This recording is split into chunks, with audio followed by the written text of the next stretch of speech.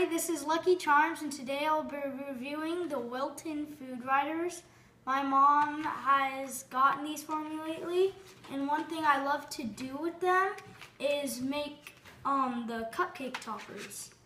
So what you do is you get a vanilla wafer, and you can draw a face on it, like this.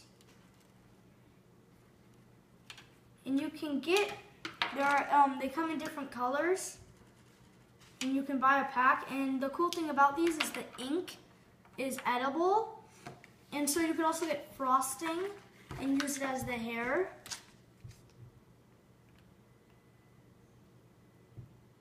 Like this.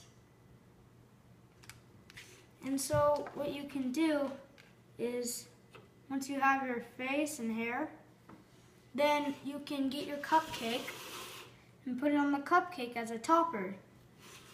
And these are some others that I have done.